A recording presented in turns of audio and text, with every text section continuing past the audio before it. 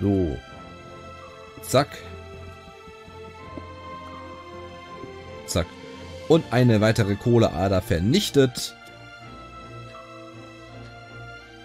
Ich glaube jetzt hier in dem Gang werde ich jetzt nicht mehr so glücklich wahrscheinlich. Wenn es hier eher nach oben geht, ist ja wahrscheinlich hier nicht mehr irgendwie was groß an Erzen. Denke ich mal. Ja, war ja zu erwarten. Nehme ich direkt alle wieder mit. Lohnt sich tatsächlich. Ich will die ja nicht verschwenden für Höhlen, die kein Ende, die ein Ende haben, meine ich. Die bleibt da. Aber ist ja nicht schlimm. Gehen wir einfach in die andere Richtung. Da gibt es ja auch noch genug zu erkunden.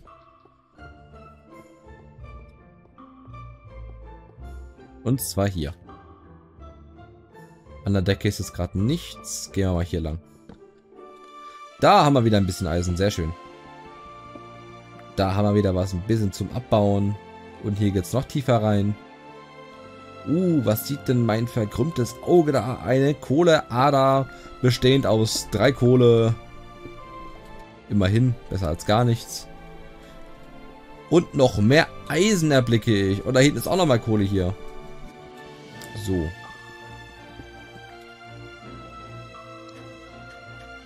Nehmen wir alles natürlich auch hier wieder mit.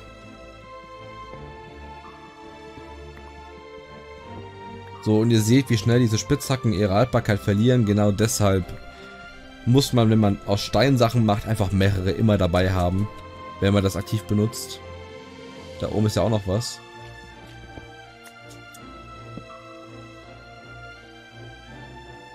Gott, wie groß ist diese Höhle auf einmal?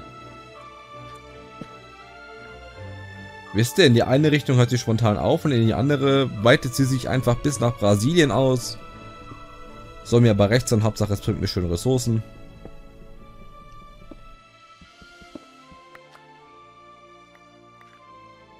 Wir brauchen auf jeden Fall nochmal so ein paar Fackeln. Ach, ich brauche ein paar mehr. So, ich denke, das sollte vielleicht reichen für die nächste Zeit. Da kriege ich doch bestimmt 2 Stacks raus, oder? Okay, fast 2 Stacks wahrscheinlich. 1,5. Ist ja auch irgendwo fast 2 Stacks, ne? So. Dann geht's einmal hier vorne rein. Sehr schön.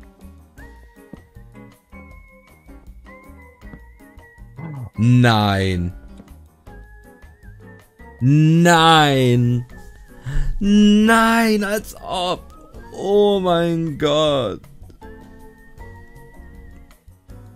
Oh mein Gott, wir haben es gefunden. Wir haben es verdammt nochmal gefunden.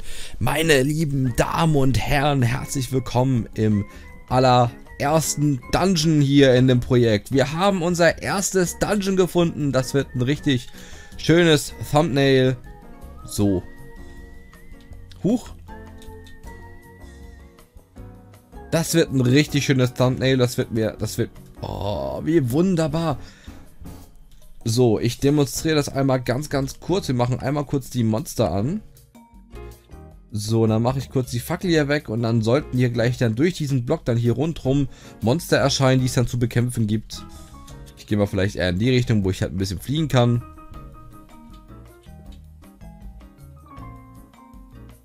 Wenn überhaupt noch Monster auftauchen. Hallo? Also normalerweise so... Oh Gott! Oh mein Gott! Oh, hat mein Herz gerade gebrannt. War das ein Herzinfarkt? Alter Schwede, ja genau, das ist das Resultat daraus. Machen wir direkt wieder aus, die Kacke. Boah. Was ist das denn? Eimer. Keine Ahnung, Fischstäbchen. Sättler mal gefunden. Und 2 Eisenbarren, ein paar Feen, etwas Schwarzpulver und ein weiterer Eimer. Ich weiß nicht, was man mit Sättel machen kann, weil es gibt ja keine Pferde, aber wir haben sie. Vielleicht kommen die ja noch mit den kommenden Updates. Das ist ja alles noch eine Alpha-Version, das heißt, dass viele Sachen implementiert werden, die noch keinen Verwendungszweck haben, aber das kommt ja noch mit der Zeit dann, mit den kommenden Alpha-Versionen.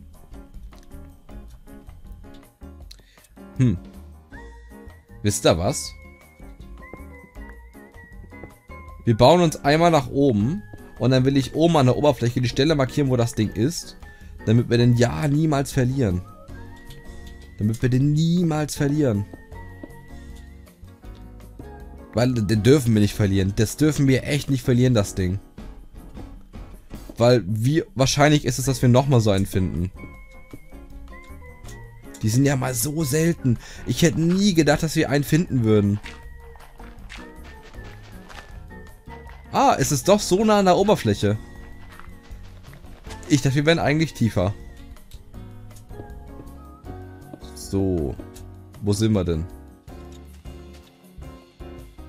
Hier sind sehr viele Bäume, also kann ich davon ausgehen, dass wir hier noch nie waren, weil ich die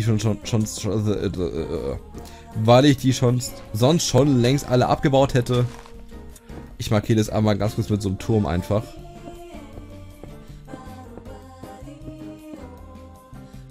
Ah, wir sind hier.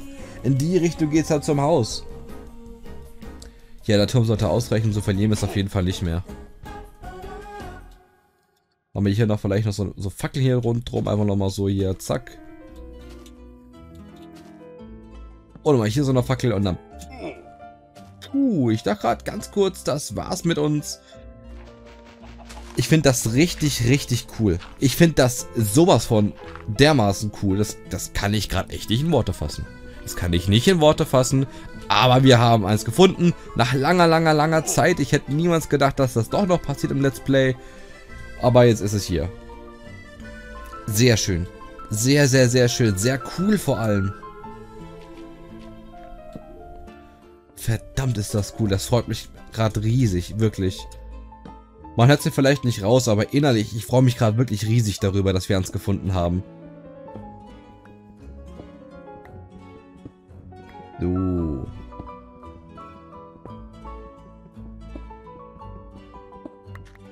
Sehr schön, zack. Wieder eine dickere Kohleader. Gott sei Dank ist es ein bisschen mehr als nur 3 Stück. Wir müssen aber auf jeden Fall uns gleich mal daran aufmachen, eine Eisenspitzhacke zu machen. Ein bisschen haben wir jetzt schon mal gesammelt, wenigstens dafür. Könnte aber ruhig noch einen Zacken mehr werden.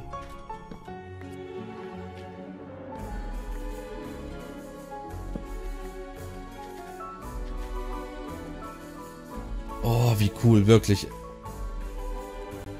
Das flasht mich gerade so ein bisschen innerlich hier. Wie würde die heutige Jugend sagen, Swag. Einfach alles Swag hier. Ich finde das richtig cool. Okay, laufe ich in die richtige Richtung überhaupt? Ach, genau, wir wollten ja in die Richtung eigentlich gehen, sind aber spontan da hochgegangen.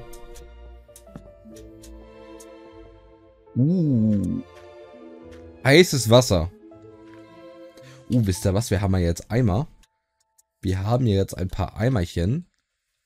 Nehme ich einfach die Lava mit. So einfach. Und dann können wir gleich in aller Ruhe das Eisen da oben abreißen. Wenn die Lava hier so vielleicht ein bisschen verschwunden ist. Vielleicht muss ich auch nachhelfen. Ich helfe mal nach.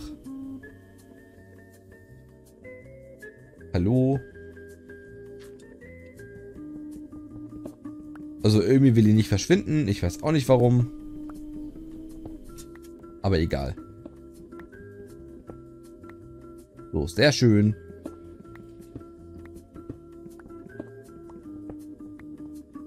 Gut, dann gehen wir einfach hier rein. Und noch mehr Eisen. Ich dachte gerade ganz kurz, da wären Diamanten, die auf mich hier sehnsüchtig warten würden. Aber ich glaube, so oder so sind wir dafür eh noch ein bisschen zu hoch. Dann müssen wir ein bisschen tiefer gehen.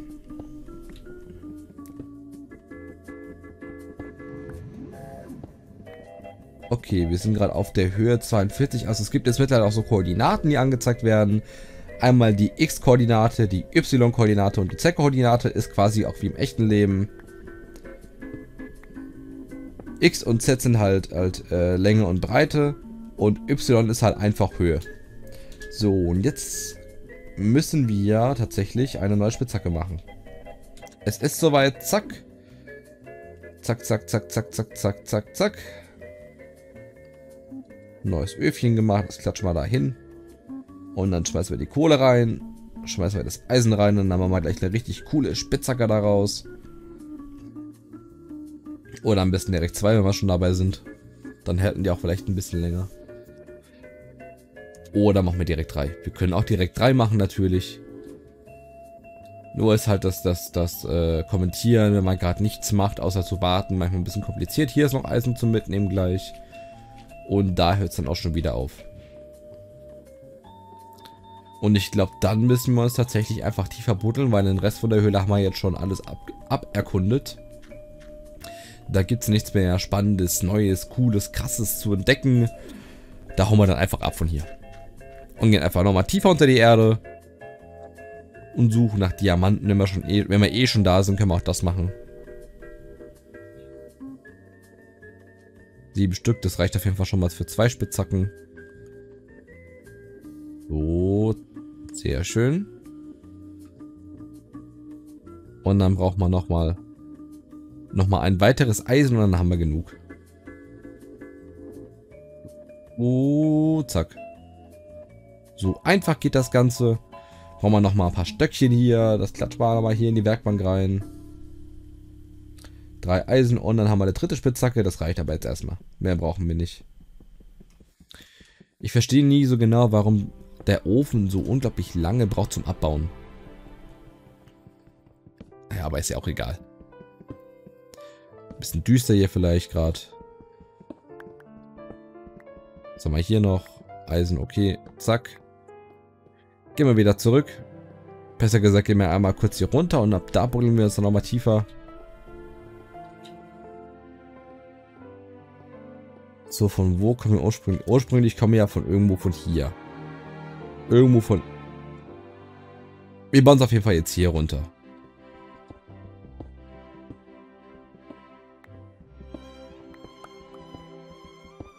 Müsste so auf, ich würde mal sagen, Höhe 11 ungefähr sind. Das sollte theoretisch reichen für Diamanten. Weil es ja immer nahe des Grundsteins der Welt ist.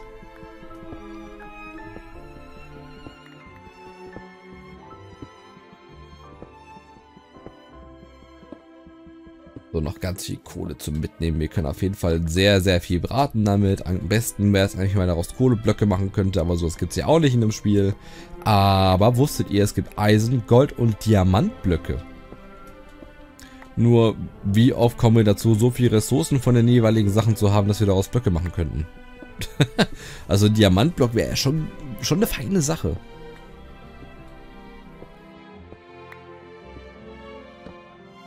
Aber ich komme auch gut im Let's Play aus ohne. Es ist also nichts dringend Notwendiges jetzt. Wie gesagt, bis auf die 3 Diamanten, die wir für die Spitzhacke fürs Obsidian gebraucht haben, brauche ich eigentlich absolut keine Diamanten mehr in dem gesamten Let's Play. Brauche ich nicht mehr. Ich habe eine Spitzhacke, die benutze ich nur für diesen einen Zweck und ansonsten brauche ich das Zeug nicht mehr. Heißt nicht, dass ich mich nicht freuen würde, wenn wir jetzt welche hätten. Ich meine nur, ich komme auch gut ohne aus. Dennoch würde ich es bevorzugen und würde es auch besser finden, wenn wir welche hätten. So, auf die Ebene gehen wir noch runter. Habe ich noch ein paar Blöcke dabei? Natürlich habe ich noch ein paar Blöcke da. Das Eisen nehmen wir noch mit hier. So, und ab da buddeln wir einfach geradeaus, bis wir dann irgendwann was hinten. Wir machen wieder unser süßes, kleines, aber feines, wer ist das nochmal? Strip-Mining-System, genau, Strip-Mining-System, wie ich es schon mal gemacht habe, wie ich auch euch schon mal erzählt habe, dass es in dem Video passiert, als wir damals die ersten Diamanten gefunden haben, das weiß ich noch. Gott, die gute alte Zeit, das ist aber auch schon wieder ewig her. Ich glaube, da hatte unser Haus noch gar kein Dach. Haben wir wieder ein bisschen Rotstein gefunden, das kommt auch alles mit. Habe ich zwar eh keinen Verwendungszweck für, aber egal. Hauptsache wir haben's. Schön.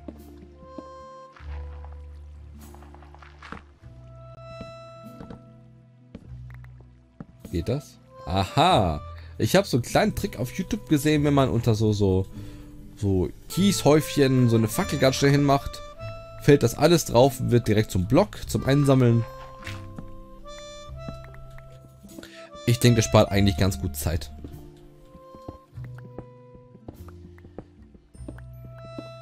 So, wir buddeln jetzt noch ein paar Blöcke hier vor und dann buddeln wir jetzt mal den kompletten bisherigen Gang einfach in die Seiten rein. Vielleicht finden wir ja ein paar Dias.